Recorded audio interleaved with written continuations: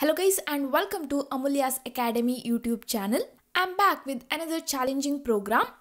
So today you need to write the Python program to print a star pattern. That is, you need to print star in the right triangle shape, in this shape. So this is our today's challenge. I know we already did many videos on this topic. In fact, our channel is famous for pattern program, right? And I think I already did 3 to 4 videos on this particular pattern. Then what is challenging in this? We can write this program in a minute, right? Okay, then let's add a twist to this.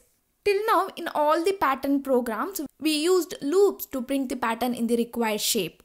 We can print the pattern using for loop or using while loop, or you can use single loop or nested loop. We can write this program in different ways. And in all these methods, one thing is common, that is a loop. We used loop in the program, single loop or nested loop, but we need a loop to print this pattern. Now here the challenge is loops are not allowed in your program. Okay, you need to print this pattern without using loops. Alright, then pause this video and think a solution for this problem. How to write this star pattern program without using loop. And one more thing, don't use multiple print function and print this pattern. That is not allowed.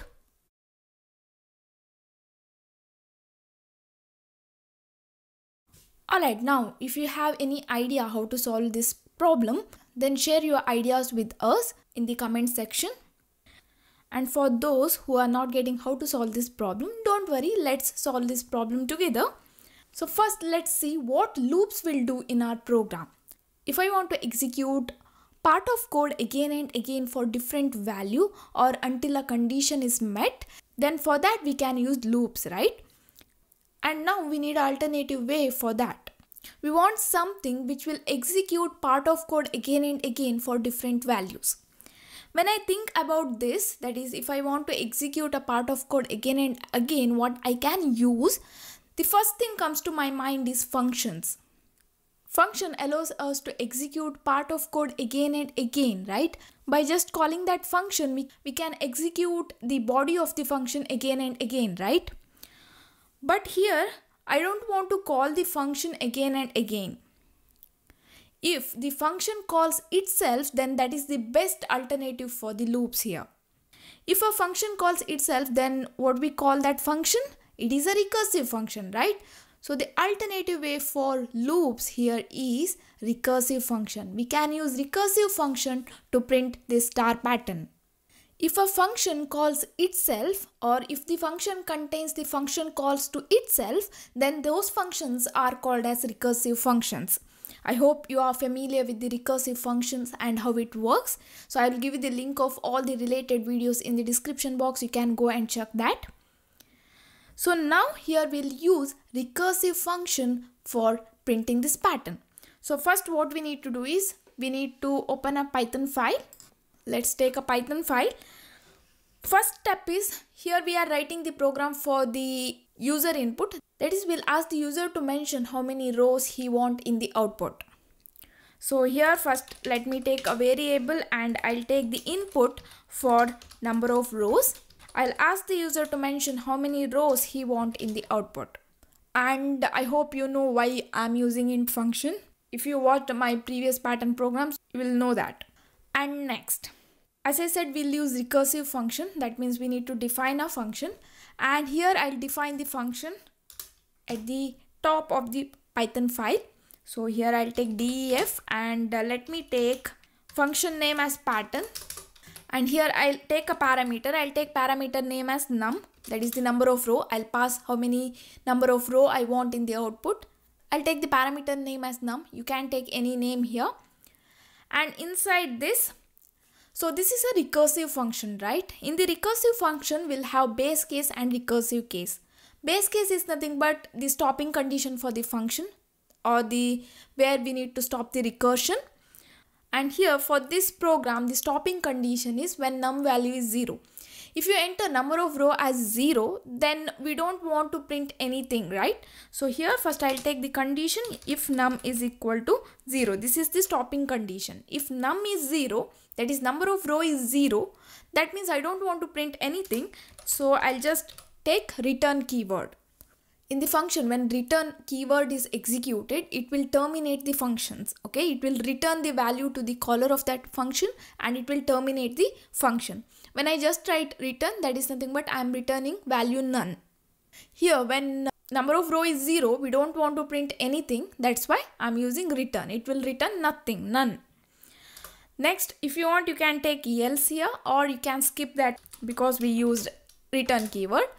And in the else part, we need to take the recursive case. So what is the recursive case? Here what I'll do is, first I'll divide my pattern like this. This is one part and this is the second part. We'll print this using print function, and here we can see we'll get this pattern when num value is 5, number of row is 5. And here in the last row we can see 5 stars. So I'll print star multiply 5. So it will print 5 star. Then after that, here I'll call the function again for this part. Here we can see number of row is 4, right? So here I'll call this function, that is pattern, again for num minus 1 or 4. First what I'll do is I'll call the pattern function itself and I'll call this function for num minus 1. That is, I'm dividing my pattern into two parts, right? One is this part and second one is this part. Here we can see number of row is 4. Okay, that's why I took num minus 1. And here, and in the next line, I'll print the next part, that is this part. Here what I need to do, I need to print star. How many times? So multiply num times. Here if num value is 5, it will print 5 star at the last row. First we need to call this function, after that we need to print this, because this part comes first, after that this, that's why we need to maintain this order. Okay, so now we are done. And now here if I call that function will execute only when that is called. Okay, so here if I call that function and if I execute this now, here we can see number of row. If I enter 5, here you can see the pattern. If you want space between the stars, then here you can give a space after that. And if I execute this now and like this, and here you can see the pattern. I know, because we used a recursive function, understanding the flow of the program is a little bit tough. So I'll explain you how this program works. So here I'll take the program like this. This is the program. First in the program, this line will be executed num, because this is the function definition and the function definition will execute only when it is called. So the execution of the program begins from here. It will ask the user to enter the number of row. For example, if I enter number of row as 5, so now num value is 5. Next it will execute the next line, that is the function call, pattern of num. So here num value is 5. So when this function call is executed, the control will go to the function definition. Here control will come here. Now here num value is 5 and we are calling this function, so it will execute the function body. If num is equal to 0, now here num value is 5 and it is not equal to 0, so it won't execute the if body, it will go to the else part and it will execute this pattern num minus 1. And this is the function call, right? Here num minus 1 is 4, pattern of 4. This is a function call. So what it will do is it will pause the execution of this function now. First it will execute this function call, that is pattern num minus 1. Now this is paused and it will execute this function for num value 4. Okay, so again it will check whether num is equal to 0. No, it is 4. So it will execute else part, and here we can see another function call, right? Pattern num minus 1, that is pattern of 3. So now it will stop the execution of this function and it will execute this function call. So pattern of 3. It will pause this execution and it will start the execution of this function definition for num value 3. It will check num is equal to 0. No, so it will execute else part, and in the else part here you can see pattern of num minus 1, that is 2. So it will execute this function call first. So it will pause the execution of this function and it will execute this function call.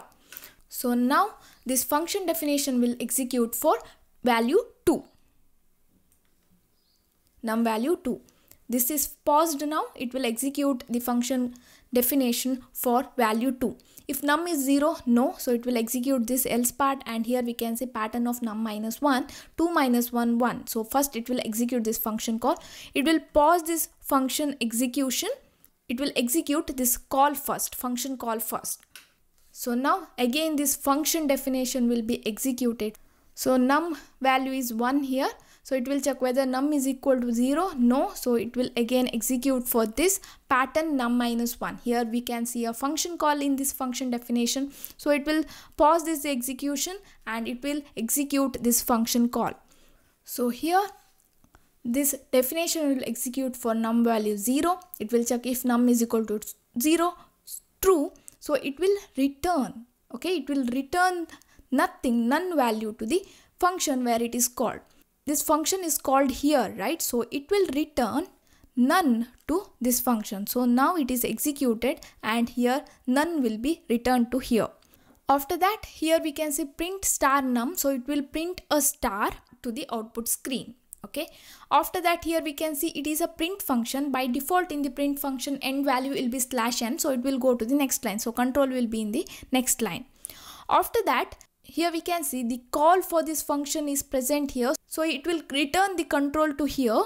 Okay, here control will come here and it will next print the next line. So here function call is executed properly. So it will print this. Here we can see star and num. So it will print 2 stars. Already this star was printed in the previous function call and now it will print these 2 stars. Now here the function execution is completed. So it will return back to its caller. So this function is called here. So here this is completed, the function call. So it will execute the next line. So it will print star thrice because here num value is 3. Already in the output screen we have stars like this. In the next line we'll get 3 stars. Next, this function execution is done. Here we can see we don't have any other statement to execute. It will return back to its caller. The caller of this function is here. Okay, so control will come back here. So here function call is executed properly. So it will execute the next line in that function, that is print star num times, that is 4 times. So we already have this in the output screen. So it will print 4 star in the next line. After completing the execution of this function, it will return back to its caller, that is here.